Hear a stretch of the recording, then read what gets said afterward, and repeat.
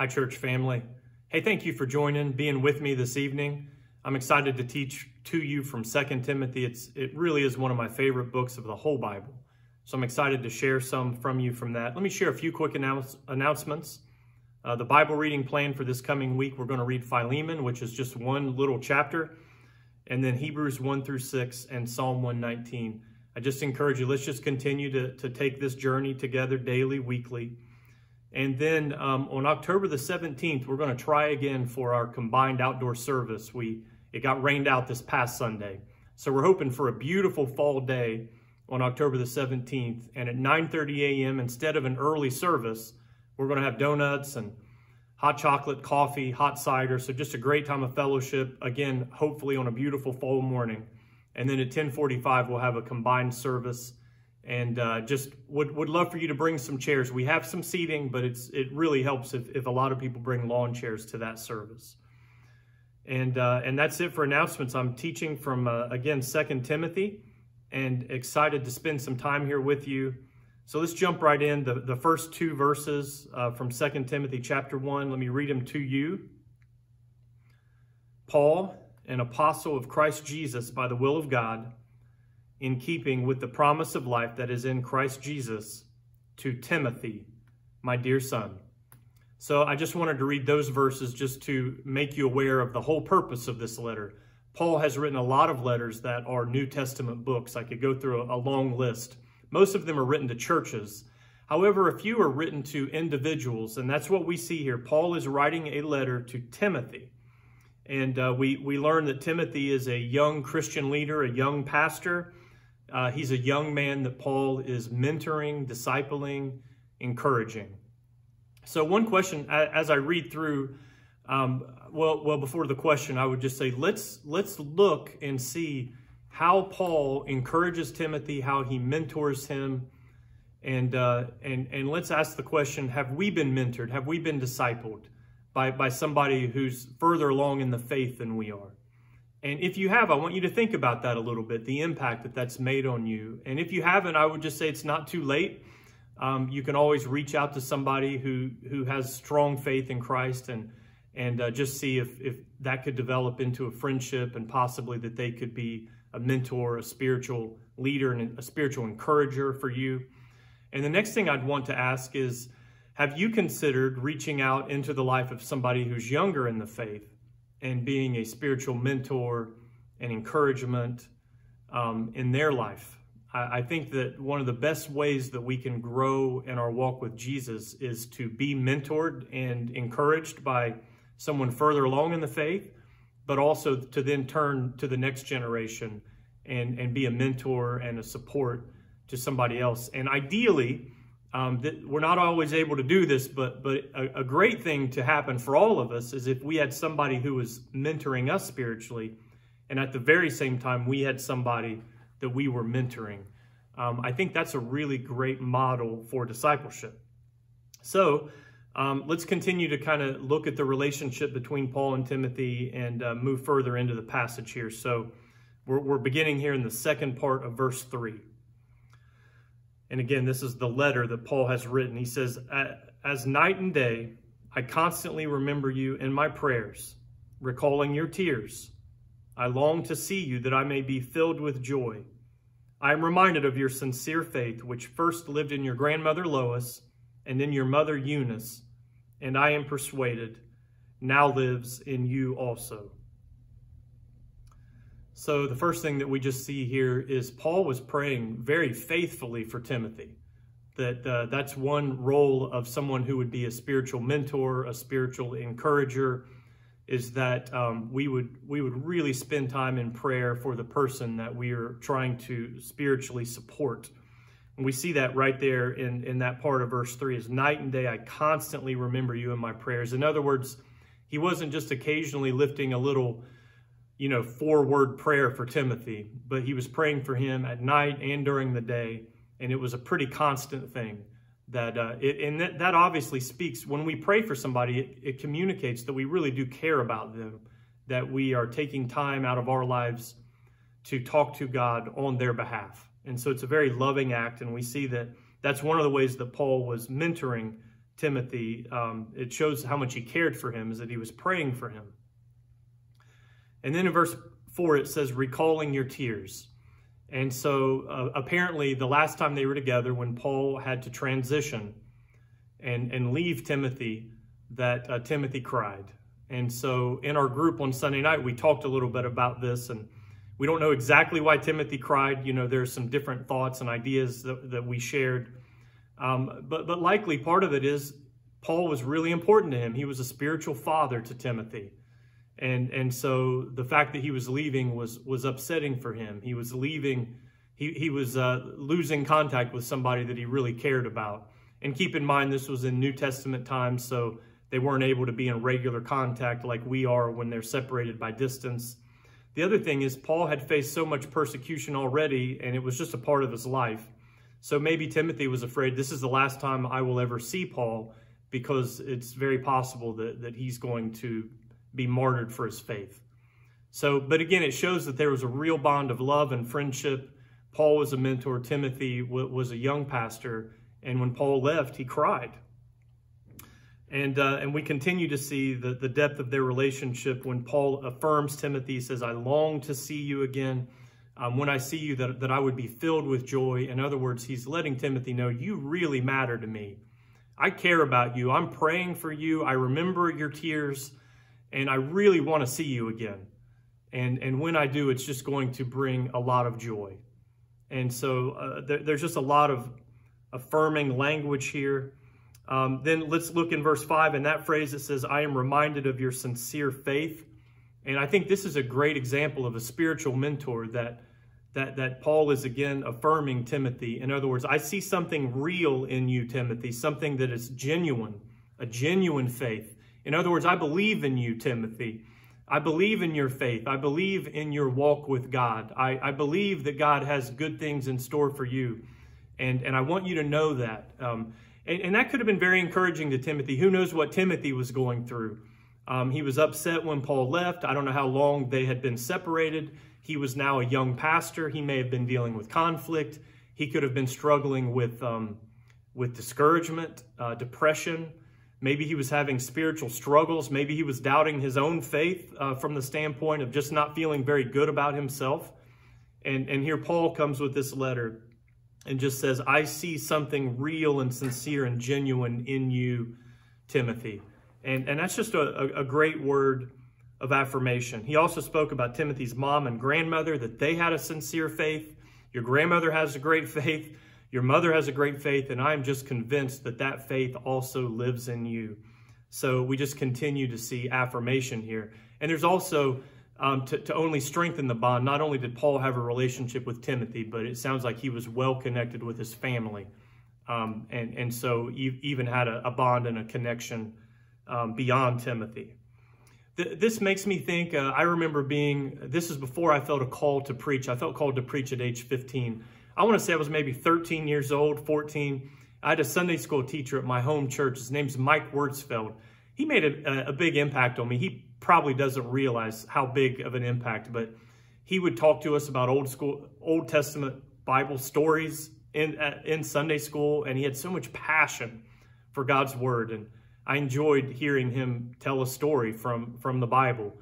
And there was one day that I just knew that he cared about me.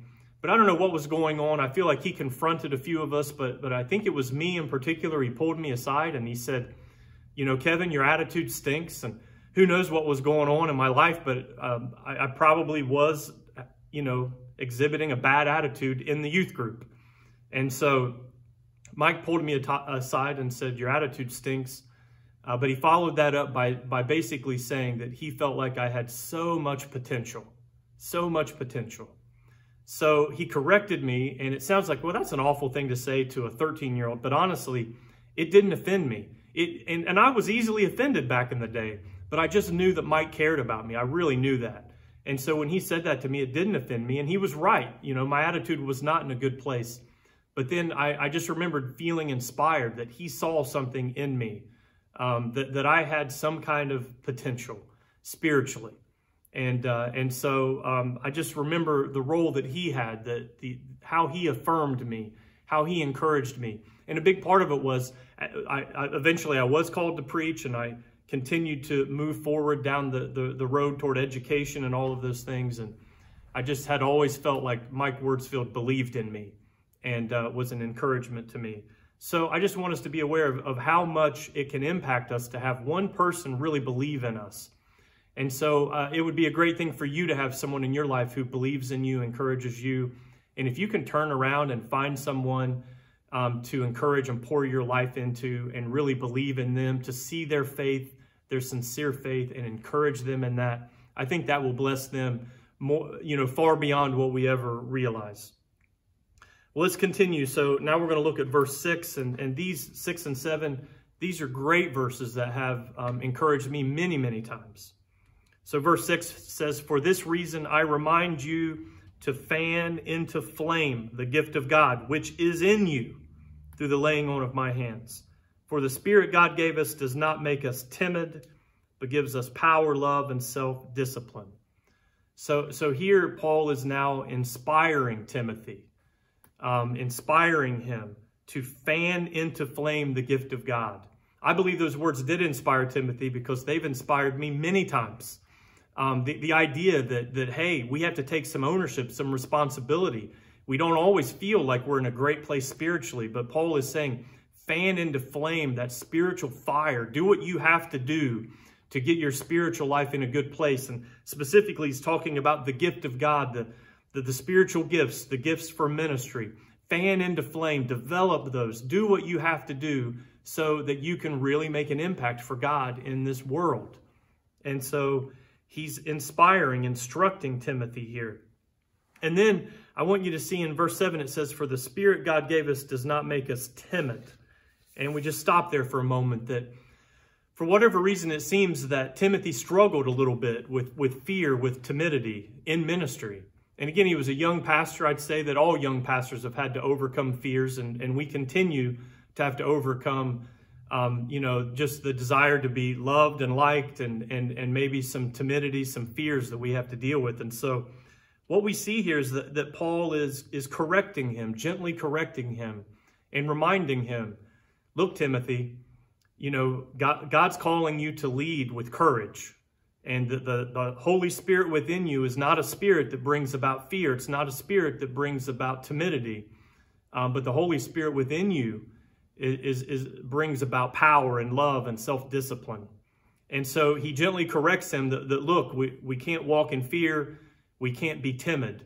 But he's also, at the same time he's correcting him, he's also inspiring him. I think he's giving him a vision for his future, like a ministry vision for what he can be, which is a great role of a mentor, to inspire us and help us to see what could be. And so he's saying to Timothy, the Holy Spirit in you, it's not a spirit that makes us timid. Rather, the Holy Spirit of God within you gives you power, fills you with love, and gives you self-discipline. I think those are three great words that we can consider as we think about, how am I going to make an impact in this world? How am I going to make an impact in my family? How can I do ministry for God in this world? Well, we want to have the power of the Holy Spirit that enables us to have strength and boldness and deal with things, even in the spiritual realm. And of course, that the Holy Spirit would make us loving, that we would just continue to grow more and more and more loving. That's a prayer that I have for myself. And you guys know me. So some of you have known me for years and years. I'm not always the most loving. I'm not always the kindest. But I've asked God to help me in that area over the years, and I really believe he has. That we want to be people of love and kindness and tenderness. And then that the Holy Spirit would give us self-discipline. That motivates me. I believe it motivated Timothy in the day. Again, I've read this book many times over the years, and it has motivated me many times. That I want to serve God in power, I want to serve God in love, and I want to serve God in a way that I have self-discipline, that I take my responsibilities for the kingdom of God very seriously.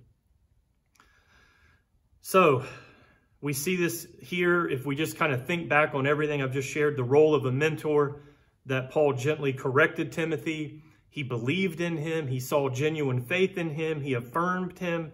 He inspired him to do great things for God's kingdom, he also reminded him of who he is in Jesus, about the Holy Spirit within him, and just gave him this vision of what could be as he serves the Lord in power, boldness, in love, and self-discipline.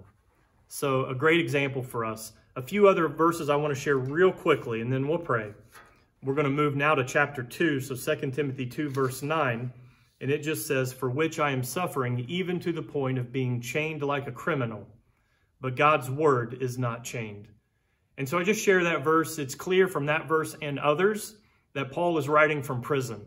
So I just want to encourage you today. Sometimes we feel like I'm just overwhelmed, I'm struggling, I'm hurting. I don't think I can mentor anybody else. I don't think I can help, inspire, kind of pour my life into somebody else. I would just say to you that Paul was stuck in prison, suffering. Could have been angry, could have been bitter, could have been, why, God, why? But no, he set his own needs aside and focused on the needs of Timothy and wrote him this beautiful letter that not only encouraged Timothy then, but has encouraged many for hundreds and hundreds of years. Again, in my personal life, has encouraged me a bunch. So if Paul can be a mentor in prison, then I think that we can make an impact in people's lives, even if we're going through some tough times, which I know many of us are. And then finally, 2 verses in 2 Timothy chapter 4. This is the last chapter. Paul writes in verse 6, "For I am already being poured out like a drink offering, and the time for my departure is near. I have fought the good fight. I have finished the race. I have kept the faith." Paul knows that he's about to die, is what he's saying. My death is near. And we believe from church history that Paul died the death of a martyr. And so he knew that that was coming, nearing the end of his life, facing a martyr's death. But even with those circumstances, he set his own concerns aside, and he wrote this beautiful letter to Timothy. And he was a mentor. He was an inspiration. He was an encouragement to Timothy. I would say it doesn't matter what condition we are in. It doesn't matter how old we are. It doesn't matter what stage of life we are in. We all have the opportunity to reach out to somebody else and help them, encourage them, inspire them. Paul did that for Timothy, even as he was facing death. And then I just want us to take a note of Paul's declaration. What a powerful phrase. I think these are the words that can be used often at the funeral of a really strong Christian believer. That we could say about them, "I have fought the good fight. I have finished the race. I have kept the faith." That is the goal for all of us. And I think that that's another encouragement for Timothy. He's inspiring Timothy. He's saying, "Timothy, I've gone through all these things, and I've lived this life, and I'm at the very end of things. I'm nearing my death. I want you to know I have fought the good fight. I have finished the race. I have kept the faith." That's the goal for all of us, that Paul is able to live his life and say that, and then he's able to inspire Timothy, who could also serve God, live his life, and that at the end of Timothy's life, I hope that he was able to say, "I have fought the good fight. I have finished the race. I've kept the faith." And brothers and sisters, I want us all to be able to say that, to someday be in the presence of God and to have a peace, to really have a peace, to know that with his help, with the grace of God, with the work of the Holy Spirit, that we could say, "I have fought the good fight. I have finished the race. I have kept the faith."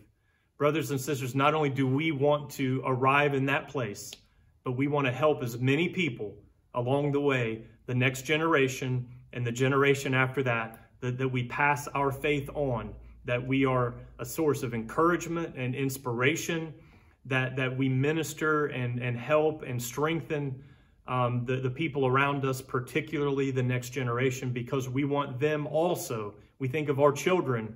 We think about the people that are so important to us. We want them also to someday stand in the presence of God and have a peace that they can say as a result of the work of God in their life, that they could say, "I have fought the good fight. I have finished the race. I have kept the faith." That's my prayer for you. That's my prayer for me. Let me pray with you this evening.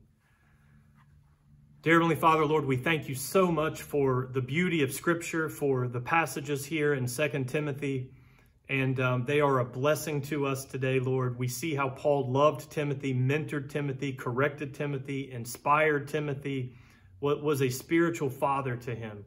And Lord, I just pray that their relationship would, Lord, speak to us, encourage us. Lord, would you speak to us today as we listen to this? Maybe there is somebody that we need to reach out to that could be a spiritual parent for us, mentor us. Speak into our lives, Lord. I pray you'd give us the faith and Lord, the determination to reach out and ask somebody to come alongside and support us. And Father, Lord, we would also think about the next generation. How can we disciple and mentor and encourage and inspire and develop people? Would you lead us, Lord? Would you open up our minds, our hearts, that there may be somebody that we could also spiritually mentor? And Lord, I just read verse 7 again, the words of the Apostle Paul, I have fought the good fight, I have finished the race, I have kept the faith. Lord, we want that to be true of all of us, that we could say that we could stand in your presence someday and say those words. Lord, we love you, and we just surrender our lives to you today and ask you to continue to just do good things daily, developing us, making us more and more like Jesus, maturing us in this faith. We ask these things in the name of Jesus. Amen. God bless you, church family. I hope that you have a wonderful week, and I hope to see you Sunday. Thanks for joining us on Wednesdays at 7. Again, just please continue to join us every Wednesday at 7. God bless you.